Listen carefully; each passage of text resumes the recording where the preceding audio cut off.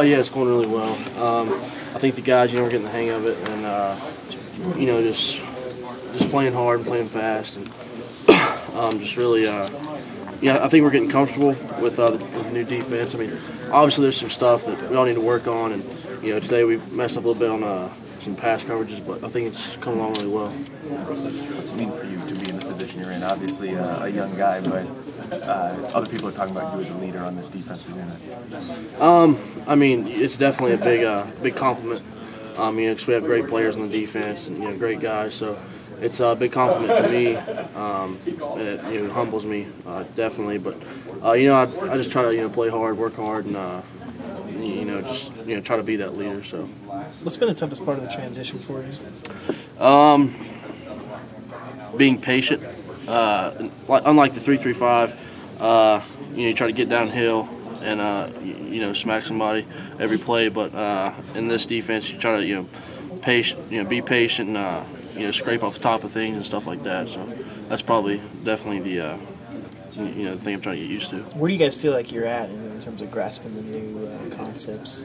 Right now, we're just trying to get in here and learn and watch film and everything. But just right now, we're just trying to play hard. Fly around, have fun, and get that camaraderie, with the defense. And I think, the main thing, trying to learn, but also play hard and be physical at the same time. Did you come here explicitly to play in the 3-3-5?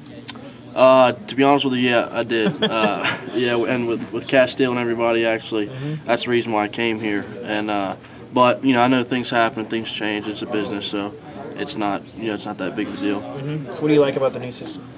It frees you up a lot.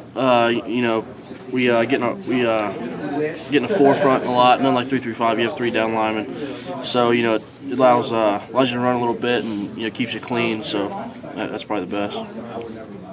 How much different is it from last year at this time to right now at this time?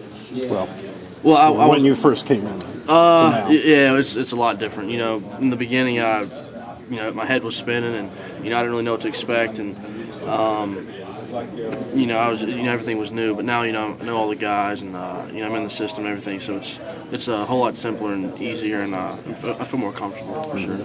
There were a couple of changes on the depth chart that came out, including Tyler Anderson moving to the defensive end. From what you've seen from him, how do you think his skills will do that? Oh, I think that'll be a big big help with him and Josh out there on the edge rushing. They can use their speed and the way they play. I think it'll definitely help the defense as a whole. So I think they'll do really good this year.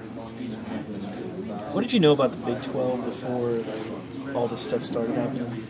Well, when I was a little kid, my favorite team was Texas, so that's going to be pretty interesting. But I mean, just it's big boy football, and it's a big conference. So I didn't really pay too much attention to it. We played in the Big East, and that's what I looked at and focused on. But just the big name teams, stuff like that. But we're big name teams too. So what's the biggest thing